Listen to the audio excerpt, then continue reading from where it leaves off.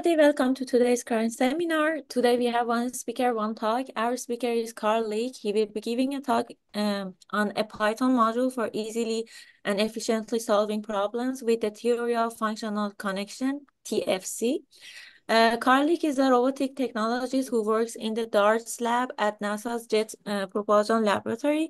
He earned a bachelor's degree in aerospace engineering from Embry-Riddle Aeronautic University in 2017 and a PhD in aerospace engineering from Texas A&M University in 2021.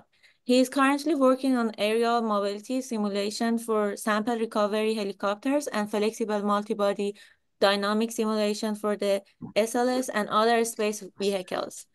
His research interests include flexible multi-body dynamics, TFC, and anything fun at the intersection of aerospace engineering and computer science. With that introduction, the floor is yours. Now you can start your presentation. Awesome, Naz. Thank you so much. So as Naz mentioned, today I'm going to be discussing a Python module for solving problems quickly and efficiently with the theory of functional connections. So quickly here means in terms of developer time, like the amount of code that you need to write in a script in order to solve a problem with TFC. And efficiently here refers to like computational efficiency. So in terms of the wall time it takes to actually run your code. So before I really begin here, I want to just give a special thanks to Professor George Kaniadakis and Dr. Mario DeFlorio for setting this up, and Naz and Zangren for helping me get everything scheduled.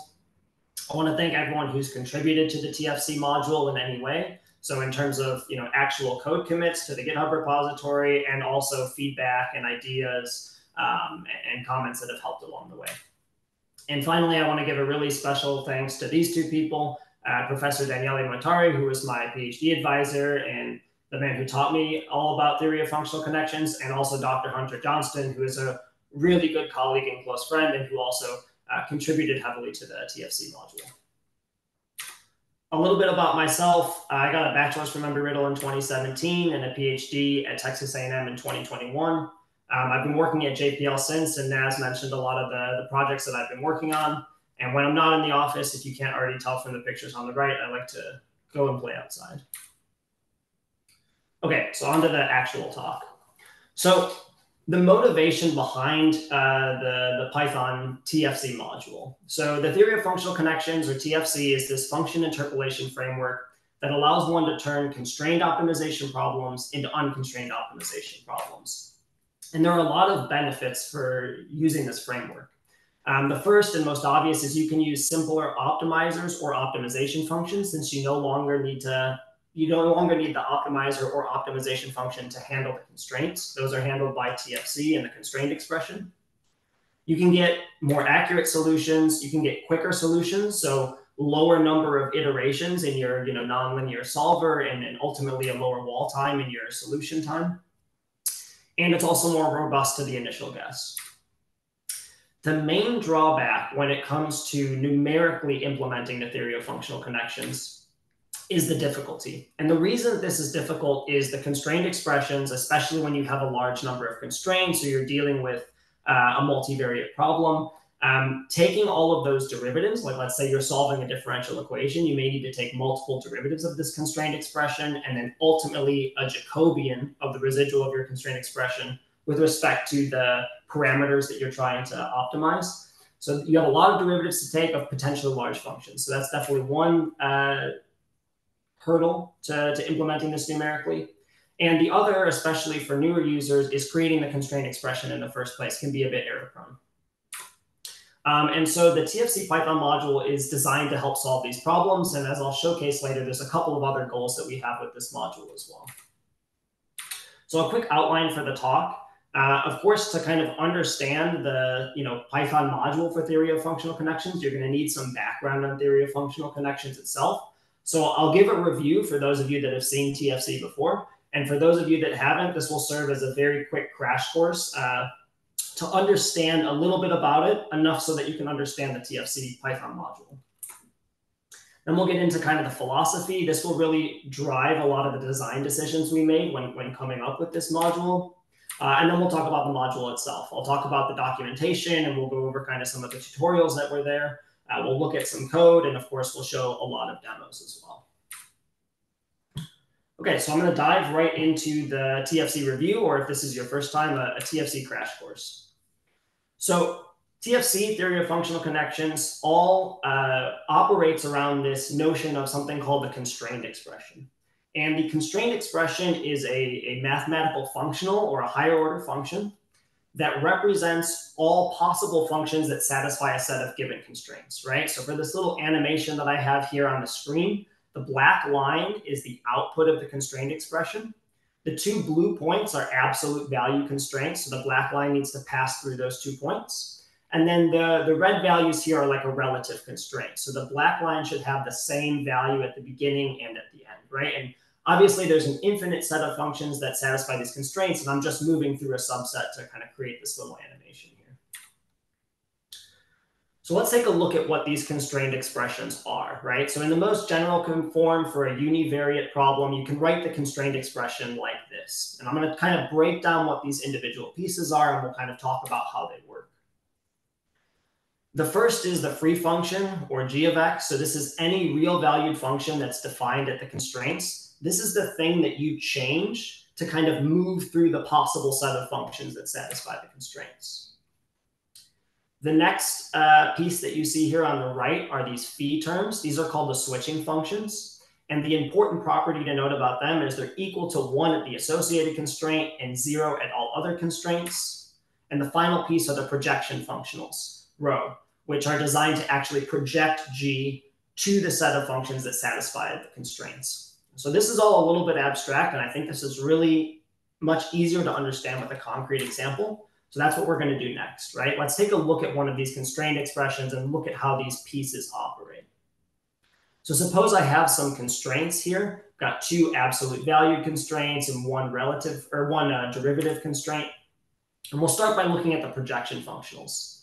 Now, I'll kind of talk about how these are derived later, but for now, let's just go ahead and take a look at them, right? So like, for example, if I take this first projection functional, which is equal to 1 minus g of 0, if I add it to g evaluated at the constraint point, which is x equals 0, you'll note that regardless of g, I always get the constraint value of 1. And there's a similar property for the other 2 projection functionals as well, right? So these things do the actual projecting of the free function g to the set of functions that satisfy the constraints.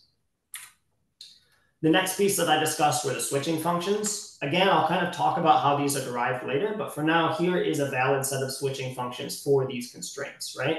If we take a look at the first switching function, for example, evaluated at the 3 different constraint points, you'll see that it's equal to 1 at its associated constraint and equal to 0 at all of the other constraints. And when we combine these things together, right, so these are those switching functions and projection functionals that I showed on the last slides, right? We're combining them here into the full constraint expression.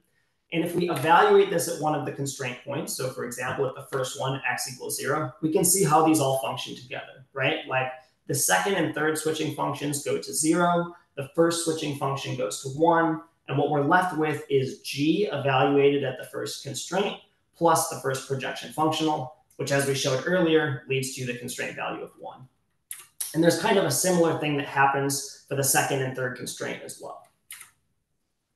And so you can see, regardless of how we choose g of x, so long as g of x is defined at the constraints, we're always going to get our constraint satisfied via this constraint expression. Right? And I can kind of do the same thing that I showed at the beginning and just, move through a bunch of potential g's and make these little animations here, right? At the bottom, I've got the constrained expression, and you can see the 2 absolute constraints here. And on the right, I have the derivative of the constraint expression, and you can see the constraint point also shown here as a black dot.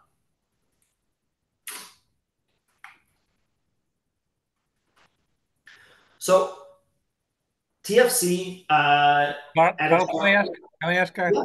Can you play the movie again? Because what is this continuous, the blue and the cyan, whatever the color is? Yeah, so this is just kind of to showcase that g of x can really be anything so long as it's defined at the constraints, right? So we have these discontinuous ones here. So like G can really be anything. It doesn't even have to be smooth, for example. Now, obviously, I've taken some work here at the derivative, right, to just like pick either the derivative from the left or the right at those discontinuous points. This is really to showcase that there's really no restrictions on G here. G can be any function. So on the right, where's on the right movie? Where's G for the discontinuous cases?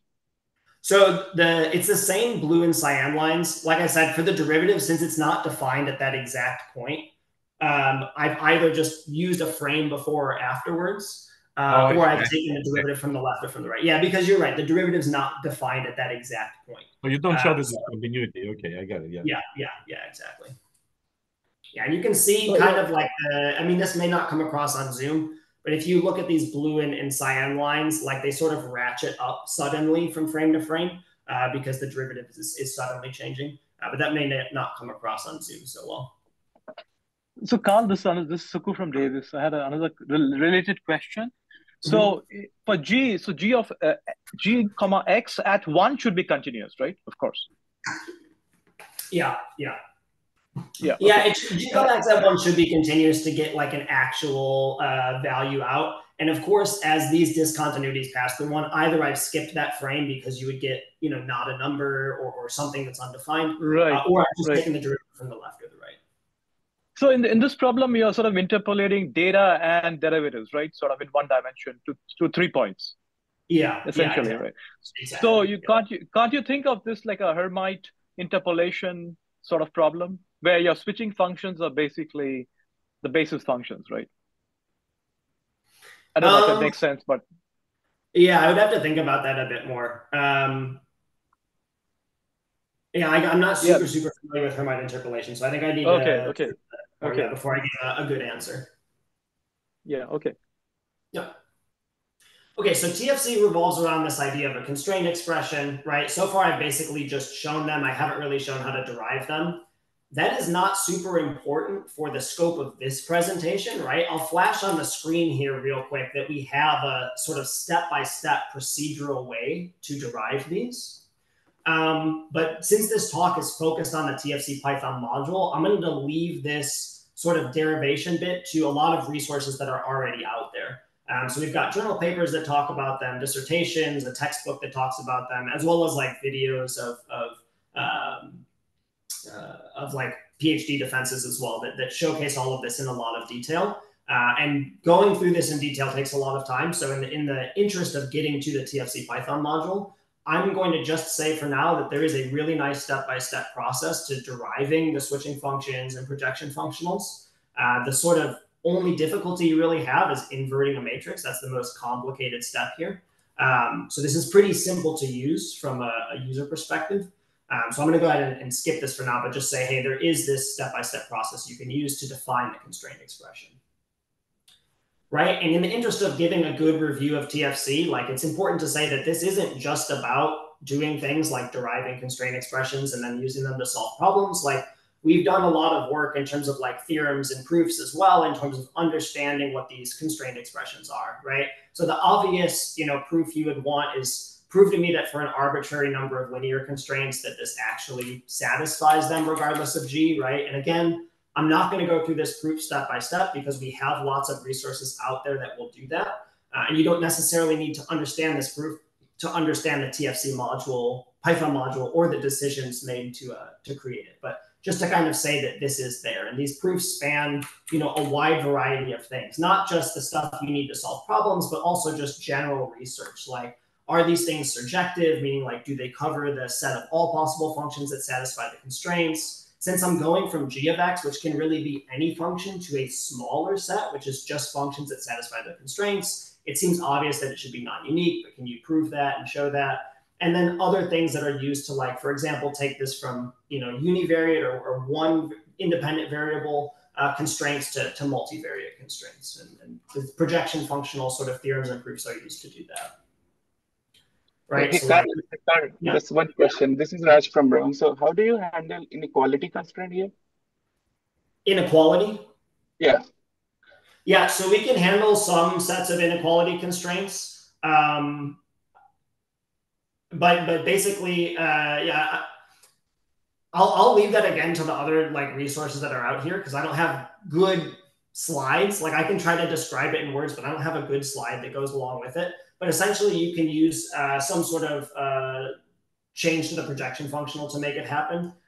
So like you can imagine if you wanted something to be completely continuous, you could use like a sigmoid to basically force that to happen. You could also use like an actual discontinuous step to make it happen as well. And basically what you have is those projection functionals turning on when the inequality constraint is violated and forcing G back down to a value that meets that inequality constraint. And then when it's not violating the inequality constraint, that function is basically doing nothing. It's no change. But again, like I realize that is not maybe super helpful just given in words. So again, there are like, if you go look at like past videos or at journal articles and stuff, we cover that in detail. But for the purposes of this, I'm really just hoping to get to the TFC Python module, so I won't say a whole lot more than that, if that's okay. Sure. Yeah. Thanks. Yeah, of course. Yeah, so this extends to multivariate as well. Like there's an example here. Again, I'm going to show this without all the steps to derive the constraint expression and stuff, because again, I'm going to leave that to other talks in the interest of actually getting to discussing the TFC Python module itself. So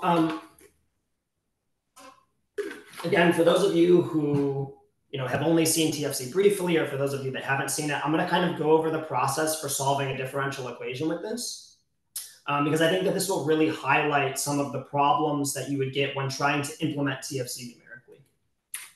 Right, so the way that we normally go about solving a differential equation, right, consider like a sort of generic PDE written here on the left, right? So you're going to take your PDE plus your constraints, and you're going to create your constraint expression from that. And when you create your constraint expression, you really kind of eliminate this dependent variable u, and the dependency is now on that free function g. The next thing that we would do is pick a form for g that we can basically solve a finite set of parameters, right? So you can imagine like a set of polynomials, like Chebyshev polynomials. You could get something more exotic, like support vector machines or neural networks or extreme learning machines. But the idea here is you choose a form for g where there is some finite set of parameters that you can vary and ultimately use to optimize, whatever it is you want to optimize. Of course, in the differential equation, that's going to be something like the residual, but you can imagine for a generic optimization problem, it's to optimize whatever your loss function is. Right, and so at this point, the differential equation is now really only a function of the independent variables and those terms. I'm just calling them psi, but these are those finite parameters that you can use to modify g. Right, and so for a differential equation, we're going to want to eliminate the dependency on the independent variables. So we'll choose some subset of points in the domain that we're going to solve for. And at this point, you really have like a loss function that you want to minimize. And so, to do this, right, I'm going to solve my constraint expression. I'm going to take potentially multiple derivatives of that constraint expression, depending on the order of the differential equation that I want to solve. And then ultimately, again, this kind of depends on the optimizer you use, but if you imagine for something simple like nonlinear least squares, you're going to need Jacobians of this loss function with respect to the parameters psi. So there's a lot of derivatives of potentially complex functions here. Right, and this was one of the main things that I said was a hurdle for users implementing this their first time. Or even for experienced users, as you get to more complex problems, right, you can have pages of derivatives that you need to somehow enter correctly into whatever program you want to solve this numerically in. And that's definitely a challenge. So how can we eliminate that? And again, for newer users and even for experienced users in complex cases, creating the constraint expression and then copying and pasting it correctly into your code can also be an issue. So how can we eliminate this as much as possible is a lot of what drove us to create this module. And hopefully now that we've reviewed TFC a little bit, you can see and imagine a little bit easier why this might be difficult, especially for something like a higher order differential equation. But to give some like concrete examples, here's some problems that we have solved using TFC, right? So for this one, we have like this tandem balloon problem where we want to solve for the shape of this exterior balloon here. It's governed by these set of coupled four differential equations subject to some constraints. And here, the beginning of the domain is also something that we need to solve alongside these constraints, right? So this is a pretty challenging problem just in the terms of like the amount of constrained expressions we need to solve, then take derivatives of and couple together, and ultimately take a Jacobian of all of those things in order to solve with something like nonlinear least squares. Right, so we'll talk about how the Python module makes this a fairly simple thing to do. And a similar problem here, we don't have a coupled set of differential equations, we just have one, but it's a higher order PDE with some sort of complex constraints. So you can imagine how long the constrained expression is. Then you need to take tons of derivatives of that to create the residual of your differential equation. And then ultimately take a Jacobian with respect to all those psi parameters, the parameters that you use to vary G, in order to solve it, right? Again, we'll show how the TFC Python module makes stuff like this easier. Okay, so we've already talked about this goal a bit, right? We want to eliminate these common problems. And when you think about taking derivatives in a computer, a lot of people will jump right to finite differences, right? It's a good method to get fairly accurate derivatives. The problem is, at least from a research perspective, especially when we were first starting out, if we had a problem where our solver wasn't converging, we had all these questions like, is the solver not converging because there's an error with the method, an error in our code implementation, or is it because we have some sort of numerical slop from the finite differences, right? The fact that these aren't perfect derivatives. Another thing we thought of was symbolic solvers, and this certainly helps in taking the derivatives accurately, but then you still have the problem of somehow transferring information from the symbolic solver into whatever code you're using, right? From your symbolic solver into Python or into MATLAB or whatever. And automatic differentiation here seems like a real clear winner to us. So you can get derivatives down to like numerical precision, or like the precision of whatever you're using, doubles or floats. And also you don't have to do this transfer, right? Like this can be done directly in whatever program you're using. So automatic differentiation seems like a real clear winner to us, both in terms of accuracy of the derivatives, so eliminating the problem with finite differences, and the fact that you don't need to do this large transfer of a ton of code from some symbolic solver into some numerical solver. And so this is really like the main driver behind TFC. And then later we got some feedback that, hey, like I'd really like, from our users, which was, hey, I'd really like some help creating my constraint expressions or checking them. So we created a constraint expression solver as well, which I'll showcase a little bit later again. Okay, the other thing that we wanted to do besides just providing those things, automatic differentiation and a constraint expression solver, was to make this easy to use. And this is like a weird thing to say because everyone always says they want their software to be easy to use or they want it to be user-friendly. So I'm going to define it a little bit more rigorously here. What we really wanted to do was lower the barrier to entry here as much as possible for users, right? So if I'm trying to convince you to use TFC and you've never used it before, you have to learn a little bit of the mathematics behind it. You'd have to learn at least that sort of 4-step procedure that I showed earlier to derive a constraint expression. If on top of that, researchers have to also then learn a ton of new software concepts and ideas, it becomes another barrier where often they'll say, okay, I'm just going to use what I already know, like shooting method or something like that. So a good example of where we kind of used this to make design decisions for the TFC module was in choosing our automatic differentiation platform, right? So if you're familiar with automatic differentiation as a concept or some of the, for example, Python packages and modules out there to do it, you might be familiar with stuff like TensorFlow or PyTorch, right? Those are like two of the major ones. The issue with that is, one, if users haven't used those specific softwares before, they need to go and learn that. How do I take sines and cosines in TensorFlow, right? And the other thing is for things like multiple derivatives, for TensorFlow, you have to do stuff like set up gradient tapes. Again, it's not terribly difficult, but it is another thing that the users would have to learn before they can actually implement TFC. So we chose to go with JAX.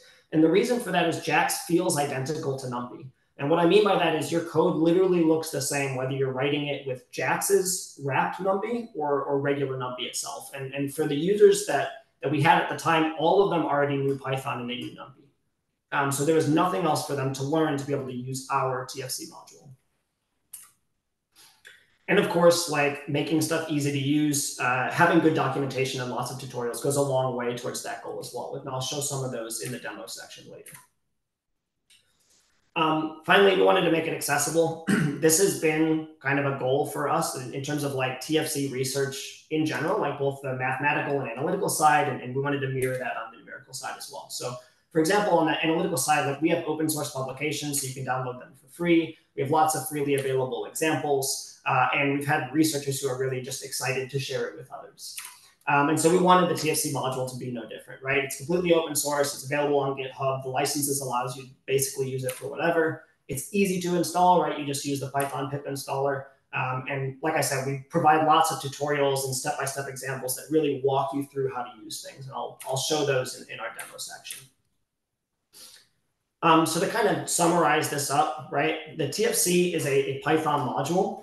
There is some stuff that's coded in C++, but the user never has to deal with it or compile it, right? When you pip install, you're going to get a binary wheel that already has stuff compiled for you. We use JAX, so that is our major dependency. It's our automatic differentiation platform. It also provides some other nice things, for example, a just-in-time compiler to make your code much more efficient.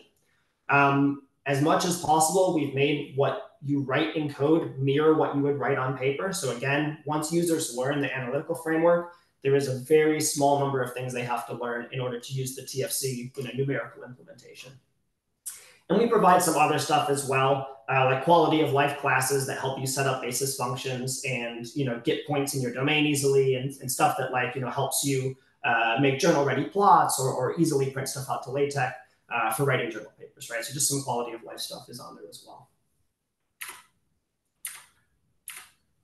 All right, so I'm going to jump into the demo here. So I'm going to jump out of presentation mode, and I'm going to kind of hop around both in my browser and on a terminal and kind of showcase, how all this stuff works, right?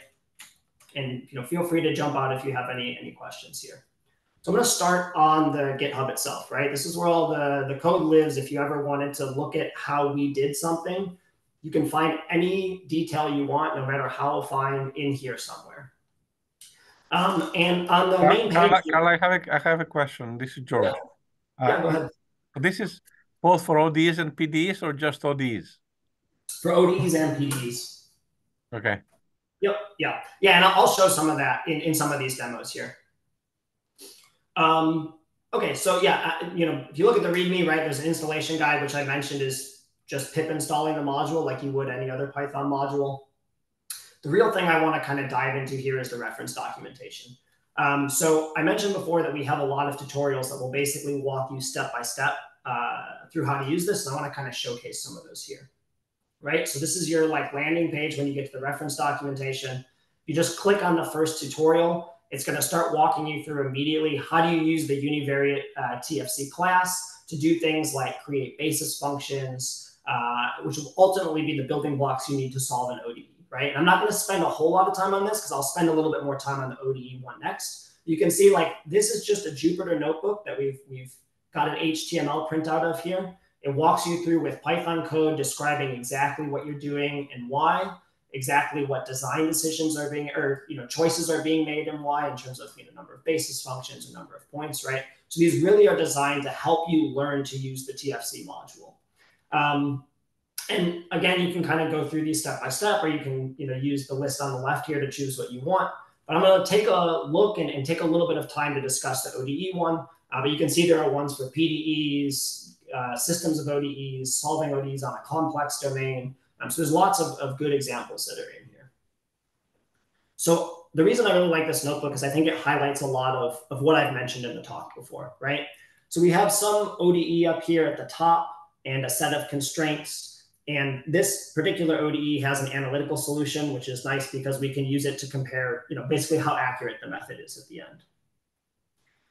Again, this is just a Jupyter notebook that is, basically has an HTML output here. And so you can see the Python code that we would write directly to solve this.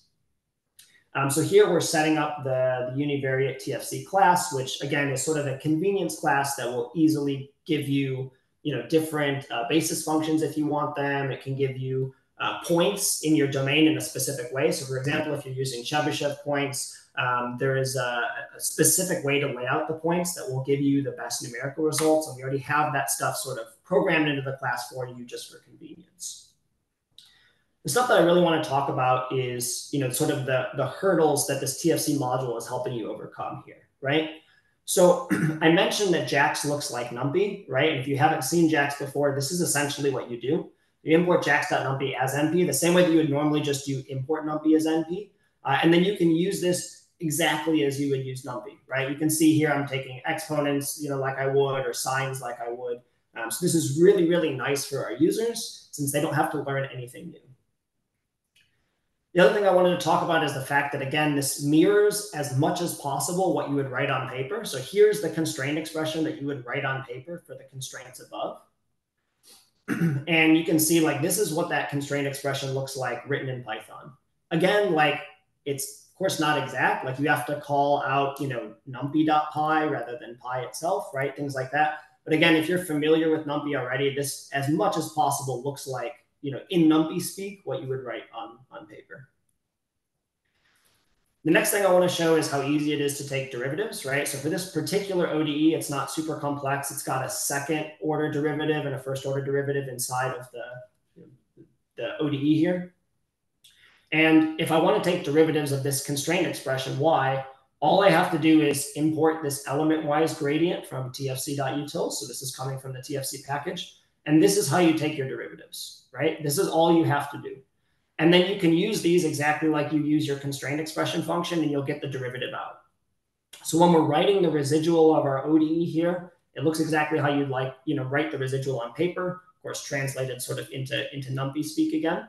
But this is, as complicated as it gets, or as simple as it gets in terms of writing these, right? So this eliminates a lot of the complexity. And then you can go ahead and solve it, right? Again, you can use, whatever solvers that you want. We provide some that are common and easy to use, stuff like a nonlinear least squares. This has some bells and whistles under the hood, right? It'll pass your constraint, it'll pass your loss function through JAX's just-in-time compiler to make it more efficient, for example. But you could technically use, whatever solvers that you want. Sorry, Carl. What are the options? Because there are not many options, right? You have to go with least squares. You could, so I mean, really, this is like, at this point, you basically have an optimization function in terms of Xi, right? So in the TFC module, we really only provide some least squares solvers. But if you had other solvers you wanted to use, you could use those instead. So for example, we had some problems where we wanted to use neural networks, and then we wanted to use specific optimizers, and that were not least squares, and we could use those instead, right? I mean, it's really like, at this point, as long as your optimizer can modify parameters of Xi and use like this loss function, you can use that solver instead. Okay, and you can import the solver. How do you get to that solver that is not in the library? So if it's not in our library, like any solver that will work with NumPy, right? So like I could import solvers from SciPy, for example, and use those here. The downside is those SciPy solvers won't pass through the JAX's just-in-time compiler, right? So you won't get that computational efficiency. But you can use those. JAX also provides some nonlinear solvers that you could use as well. So you could use those too. I mean, we found for the problems that we have that least squares and nonlinear least squares is enough. But if you had something more complex that you wanted to use, you could absolutely use that too. Okay. Yeah. Yeah, I mean, essentially anything that you could normally interface with NumPy functions in code, you could interface with this instead.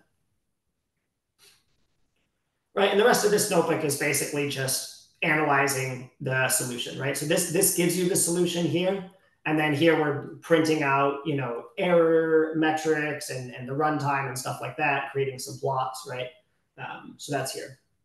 Now, I mentioned that these are Jupyter notebooks, which is really convenient because if you're a new user to this TFC Python business, and let's say you want to like just play with some stuff, you can just download it, right? So I can download this as like a Jupyter notebook. So that's what I'm going to do here. And then you can open it yourself and make tweaks to it, right? So I just downloaded it here. Let me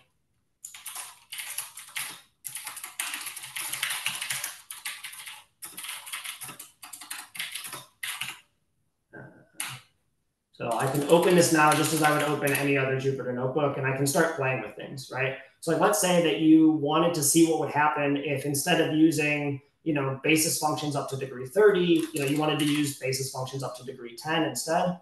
you can, just like any other Jupyter notebook, make the changes and then restart and run the notebook. And if I look at the bottom here, give it a second or two, again, like the error is worse, which is expected, right? I've used less basis functions. I'm going to get a less accurate solution, but it solves a little bit faster. So if we look at like the one that was on here with 30 basis functions, we had something like, precision on the order of like 1e minus 16, and it took about 2 milliseconds. If we use fewer basis functions, we got error on the order of like 1e minus 7, but it took, sub milliseconds to solve.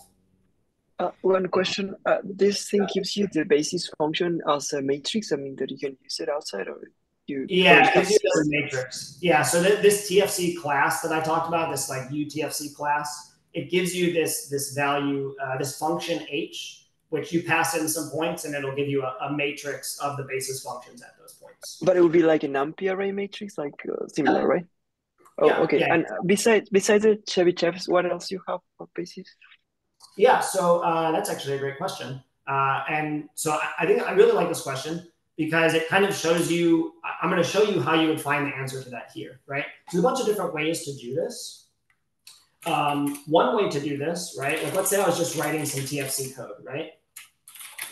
And so I wanted to import the UTFC class. One thing that's really nice is we've done as a good a job as we can of giving you good doc strings and also good type hints, right? So for example, the basis functions have these values, right? And if you're familiar with some of the normal abbreviations, these are things like Chebyshev polynomials, Legendre polynomials, Fourier series, and then these stand for different extreme learning machine implementations, right? So these are the ones that come with the class, right? Of course, you can use your own, right? If you wanted to write your own basis function, or use some very specific basis functions that are not here, you can write your own, right? But if you want to use these, they're already here for you. So it's like, convenient if you want to use these, and if not, you could write your own basis functions and still just use things like automatic differentiation and solvers that we provide. So you can kind of plug and play with which pieces of this you use. I mean, oftentimes our users will use all of the TFC module, right? Because as I mentioned before, this is on the order of like 15 to 20 lines to solve an ODE like this in a very short amount of time. But if users want to research into some very specific basis functions that we're working on, or they have an idea for their specific problem, want to use something different, like it's pretty flexible in the sense that you can use your own to do that too. Carl, so the solver, if you go back to what you had, there's all these choices, right? No, you have the extreme learning machines, ReLU, and so on. I saw it there. The Swiss. So these are all different versions of ELMs, right? With and then the CP is just a spectral method, right? CP is just Chebyshev polynomials. Yeah, and then LEP is what? Legendre polynomials. And FS? Fourier series. Fourier series. So okay, so either spectral methods.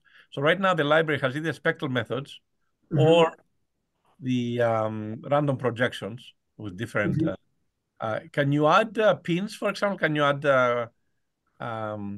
physics-informed neural networks? Can you add any of that? Yeah, so you can add, you can do neural networks. The sort of caveat that I'll mention is when we did full neural networks, just programmed using like jax.numpy, things were a bit slow. But I also did that a few years ago. JAX now has a bunch of rich like neural network frameworks that go along with it. So I haven't explored those myself, but it's possible that those will be quicker. For a lot of the neural network stuff. Maybe we can ask Raj. Raj, you think that we could enhance this library just by adding pins there? Yeah, I think he can use Equinox, one of the ecosystem projects.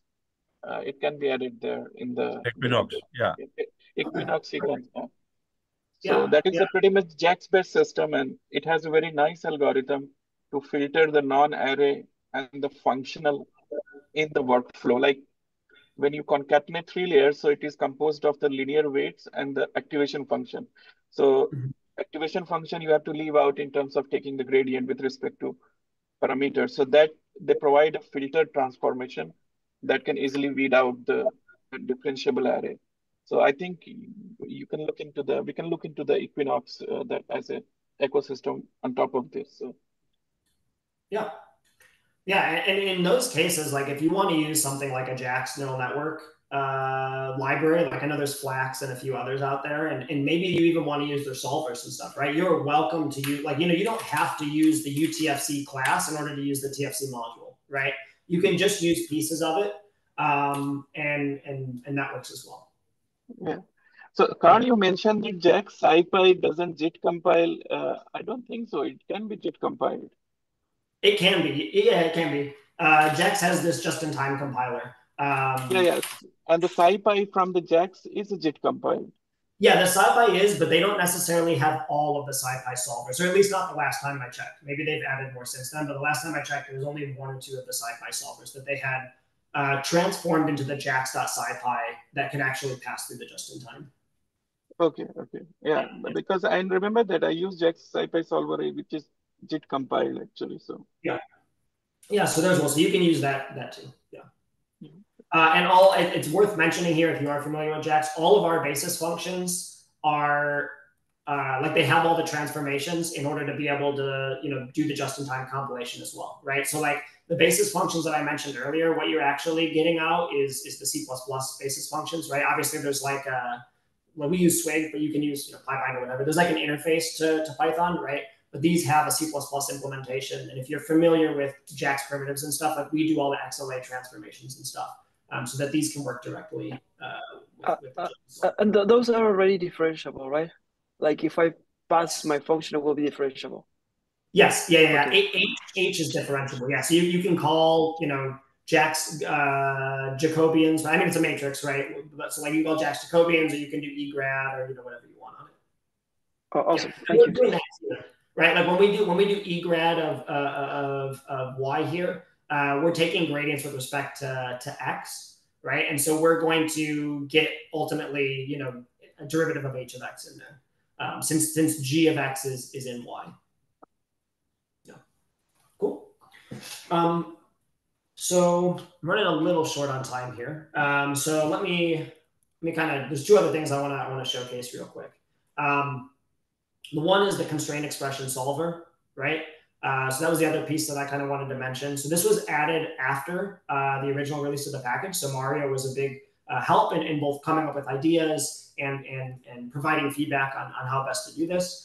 So this one is a symbolic solver, right? This is not designed to be used, like you don't take the output of this and put it directly in your code. This is really just designed as a tool that works with the TFC, it's on the TFC Python module, but doesn't necessarily work with the rest of it. But we just use SciPy, a symbolic solver in Python, to come up with these constraint expressions here, right? So here we're implementing 2 pretty simple constraints, right? But you put those in here and you can just get the constraint expression out. Again, we have different print types. There is a TFC print type, which will get you close to something that you can copy paste into your code. You'll often have to make minor tweaks to this. We also have other nice printers like LaTeX, for example. So if you solve a constraint expression here and then want to throw it in a journal paper or a conference paper or whatever, we have a LaTeX printer. SciPy comes with a LaTeX printer that you can use. And then, of course, like I said, like we don't just have simple tutorials, right? We go through complex tutorials as well. So there's a multivariate example here, and then a complicated multivariate example that includes like integral constraints and stuff like that. So there's, kind of as whether you're solving simple problems or complex problems, there's usually a good tutorial to get you started. The other thing that I wanted to mention is you're only seeing, a handful of tutorials here, let's say 10 or 15, right? But we have many, many more than that. One of the nice things about this GitHub is we created it while we were creating a lot of the analytical framework as well. So there are specific folders in here that have all the examples from major publications, right? So for example, the TFC textbook has, different problems and examples in every chapter. And we have those problems and examples given here in the GitHub, right? So for example, like we also have this for dissertations, right? So if I, for example, grab my dissertation and find a problem that I really like, so like let's say I go to my list of examples here, and you go to example, I don't know, 2.9, you see this multivariate problem and you see, oh, like this is really cool. I'm curious how they created these plots. I'd like to see how they implemented this in TFC. If you just go into the associated directory, right? So if I go to my dissertation, chapter 2, example 9, you have the code right there that you can play with and use and modify and tweak. And vice versa, if you find an example that you really like in this examples folder and you want to learn more about it, you can go to the associated paper or publication and learn more about it. So we have just a really, really large amount of examples here to help you learn this, and also if you find one that's close to the problem you want to solve, to use as a template and just tweak a little bit. The other thing I was going to show is a live demo. So maybe I'll do that real quickly here. So we showed like that balloon problem before, right? So I'll show that here. So basically when you run these, you're going to see a brief pause at the beginning as it's compiling, right? That's as it's passing through the just-in-time compiler. Then it's going to do a printout here, right? And then, ultimately here, we decided to plot these values. This is kind of a picture that you saw earlier in the presentation. And again, these are easy to tweak, right? So you might notice something weird here. Like these printouts were coming in at less than a second, but I'm getting an average time of 4 seconds, right? If I go in and look at this, that's because in this case, like the nonlinear least squares thing that I was using is using a very specific timer type. It's using process time, which measures CPU time. And so like, let's say you wanted to change this. Let's say you wanted to measure wall time instead. Again, you can, in whatever editor you have, so I happen to have NeoVim open, but whether you use VS Code or Emacs or whatever, you should be able to get this information via your LSP, right? I can go and learn more about timer type, for example. And it says here, timer type is a timer from the time module, right? So if you already know Python's time module, you might have heard of perf timer before. Or perf counter before, right? That's just their high performance timer, right? So I can go ahead and change this, and then I should be able to get this to run with wall time instead, right? And if I look at the time now, instead of 4 seconds, I see about 0.2 seconds, which is more or less what I'm seeing the printouts come out at. Right, so from everything from like good LSP hints to code documentation to tutorials, trying to make this model as easy to use. And of course, if you have other ideas to make it easy to use as well, please let us know. That GitHub that I mentioned has issues that you can submit, or we also have like a discussion section where people will submit questions and answers, and you can see we've got a few of those here. So feel free to interact with those of us that write this TFC module as well if you have ideas to improve it, make it better, or make the documentation more usable. Okay, I'm already a little bit over on time, so I'm going to just kind of finish up here with conclusion real quick. So to summarize, right, we have this TFC module that helps you solve problems in Python using TFC quickly and efficiently, right? So quickly here means that there's a low number of lines of code to write. Efficiently means computational efficiency. We aim to alleviate the problems that we saw when users were applying TFC numerically, specifically problems taking derivatives, which we solved with automatic differentiation, and problems solving the constraint expression, which we solved with that symbolic constraint expression solver. We also wanted to lower the barrier to entry, so we chose things like JAX to make this really easy because most of our users already knew NumPy, so it was a very easy for them to use JAX.NumPy instead. It's completely open source and comes with tons of tutorials and examples, and I've really only showed a few of those here. So in terms of future work, at this point, the TFC module is essentially in maintenance mode. So unless users are submitting specific feature requests or documentation improvements, I'm essentially just maintaining minor changes so that this works with JAX, right? So as JAX makes changes upstream, I'll make minor tweaks to the TFC module to keep it working with the most recent version of JAX. Of course, if you've got ideas or things that you want to add, please let me know. But at this point, it's got all of the major features that I think should be in there. The other thing that I've considered is a port to Julia. I don't think that's necessary, but I think it's something that could be interesting and potentially useful. But I'm kind of waiting to see what happens with the diffractor library there before I really consider this more heavily. So that's all I have. I want to thank you all for your attention, and please let me know if there are any other questions. Thank you so much, Carl, for your great presentation. Thanks. So now we open the floor for questions. Do we have any other questions from the audience for the speaker? Who is talking? I have a question, Carl. Can you show us a PDE example? Yeah, sure. So I showed some kind of in the presentation here. Do you mean like a live PDE example? Let's say, I want to solve the Poisson equation on a sphere. Yeah, sure. So I have one that will take a while to compile, like the JAX library takes a while to compile, but I have an example on kind of an exotic domain here that we showed in the presentation. And I can maybe just run one real quick if I can find one. Let me go to the wave equation, for example. So I'll let this run. Again, some of these PDE ones take a little bit longer to compile, but this one was pretty quick. And then I've got some plots here, right? So this is the solution. This is a specific like wave equation PDE. So here's the solution, and here's a plot of the error, which is like order 1e minus 15. And I can open up the code if you'd like as well. It looks pretty similar. Instead of using that UTFC class, we use this MTFC class, which stands for multivariate theory of functional connections. Here I'm sticking with, let's see, I've got like a Legendre polynomial, and it looks like there was also an option to use ELM tan H, like an easy switch to use ELM tan H instead. And then this is pretty similar, right? So here I'm solving for the constraint expression. I'm taking some derivatives, forming the loss function. And then this one's a linear PDE, so I'm using least squares rather than nonlinear least squares. And then there's some stuff at the bottom here So my question here would be, what would be the difference if you use Legendre polynomials versus using the ELM 10H? Yeah. So again, I mean, I would direct you to I'll give a brief answer here, but I would direct you to like a lot of those other publications, which have a lot of this stuff spelled out in detail. It's very problem dependent, right?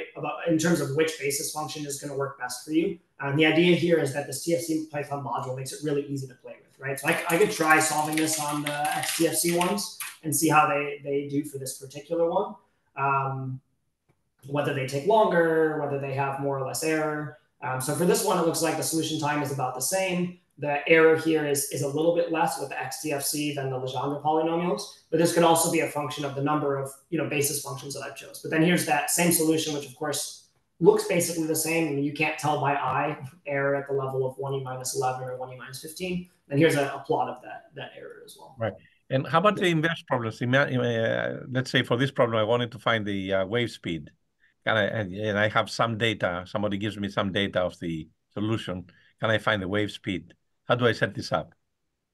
Yeah, I mean, so I'm going to actually direct this to Mario and George here real quick, because they're the experts here on PIN and also like more so than I am. I haven't done a whole lot of inverse problems. Do you guys want to talk about real quick how you would use TFC to do this? And then I can talk about how the Python module would help.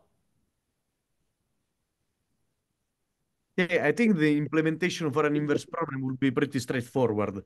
You just have to add the losses on the data together with the differential equation and adding your unknown parameters or function as other constraint expression, or basically just an expansion of polynomials or the neural network, and then optimizing the parameters and finding their solution. I don't know how it will be easy with the TFC module. Mario, I meant with I know you can do that. I meant with a module. What changes do I have to make to the module to solve the inverse problems? Oh yeah, go ahead. So it sounds like what Mario said is basically you need to get an expansion of your unknown parameters. So you would have maybe some changes, it sounds like, to the xi parameters, right? Like you would have some extra values for the xi parameters that you would also need to solve, so that list would get longer. And then use a solver that would handle those. And I don't know about the inverse problems, if there are specific solvers that you all use, if you use nonlinear least squares as well, or if you use something more exotic. But again, whether you use TFC Python module for that or not would maybe kind of depend on the solver that you want. Again, this should work with any solver that will work with NumPy. So if those are working with NumPy, then that's great. If not, then maybe there'd be a different thing you'd consider using. Okay. I have another question, Carl. Related to the question that George asked you, if you can use physics-informed neural networks with this module. I saw that among your codes, there was one using a deep TFC which is basically physics-informed neural network with the constraint expression implemented. Yeah. Is that code with the TFC module, or is something else?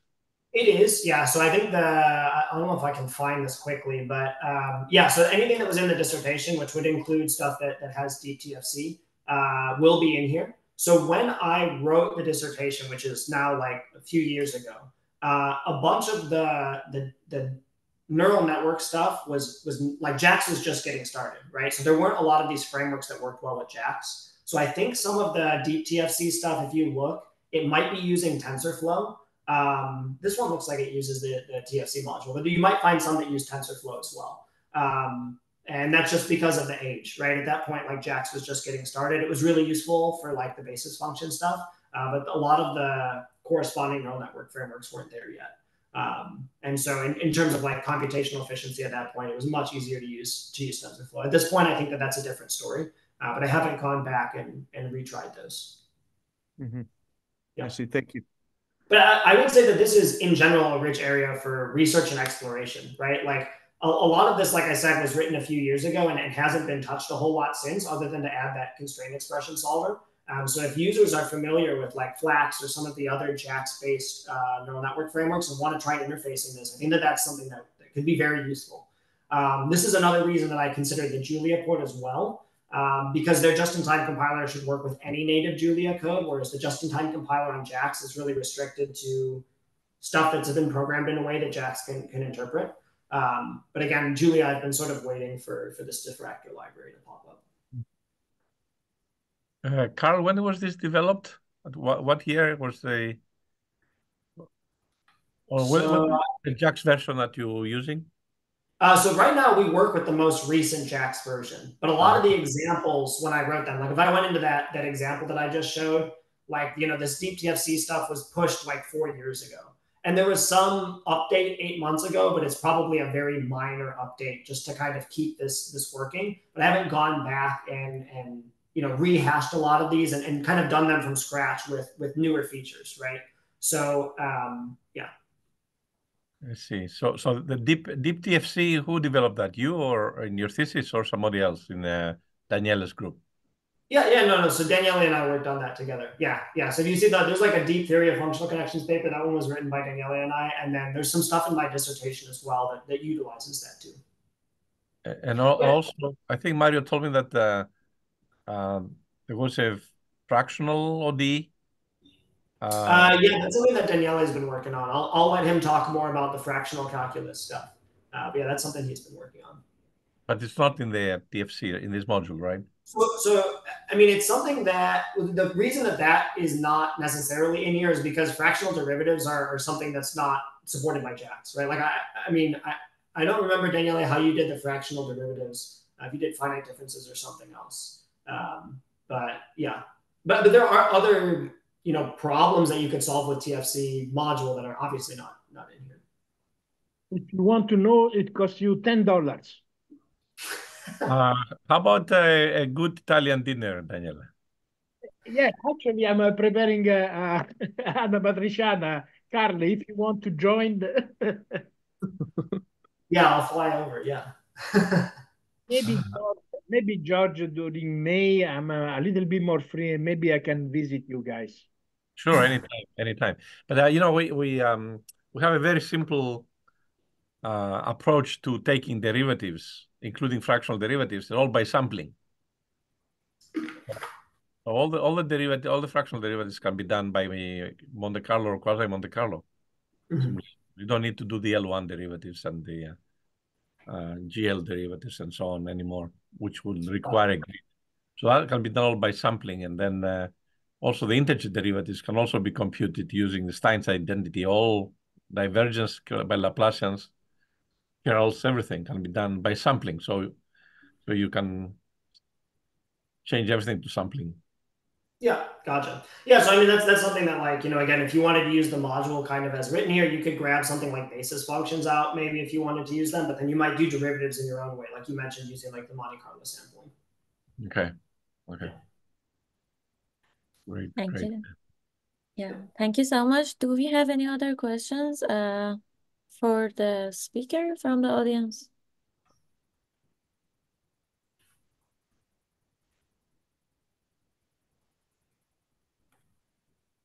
So with that, I think we don't have any more questions. Thank you for your great presentation, and thank you for joining us today. It's time to close the session. So have a great weekend, everybody, and thank you for joining us today. Yeah, thank you all. Bye-bye. Thank you, Carl. Bye-bye.